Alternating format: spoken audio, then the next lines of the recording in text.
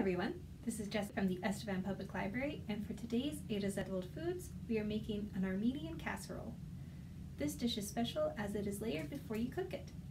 For this recipe, you will need some potatoes, zucchini or eggplant, tomatoes, either ground beef, ground turkey, or ground lamb, some allspice, salt and pepper, and some tomato paste and water. Let's get started. Preheat your oven to 350 degrees Fahrenheit. Then, in a bowl, add 1.5 pounds of ground beef or ground meat of your choice. Then add a pinch of salt, pepper, and allspice. You can also add a little bit of tomato paste to add a little extra flavor. Once all your spices have been added, mix it all together using a spoon or your hands.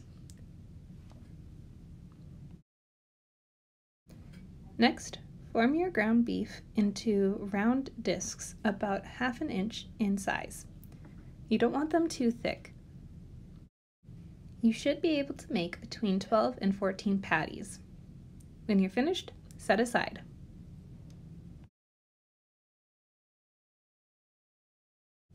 Next, cut your vegetables into thin slices. You will need 2 potatoes, 2 zucchinis, and 2 to 3 tomatoes depending on the size. If you have one, you can use a mandolin to speed up the process and to create even cuts. When you're finished, season your vegetables with salt and pepper. After your vegetables and your ground beef are prepared, it's time to start layering. For this casserole, we'll be layering and stacking our ingredients vertically.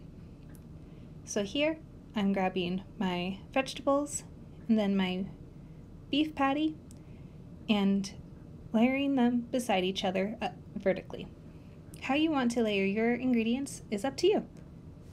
I found it was easier to have my vegetables on the outside edges of the dish.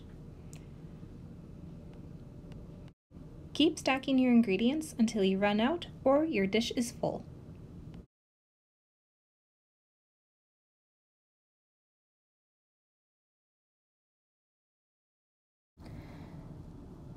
Next, grab a cup of water and add 1 can of tomato paste to it. Mix it together well. After it's mixed, pour it over top of your casserole. Try to coat it as evenly as possible. When you're finished, place your casserole in the oven for at least 1.5 hours. And now your layered casserole is ready to serve. This is a great meal for larger families as it serves between 6 and 8 people. It does take a bit longer to make, as prep time is about 20 minutes and cook time is about 1.5 hours. If you're interested in making this dish, you can find the written recipe in the video description below. I hope you can join us for our next A to Z World Foods video, but until then, enjoy!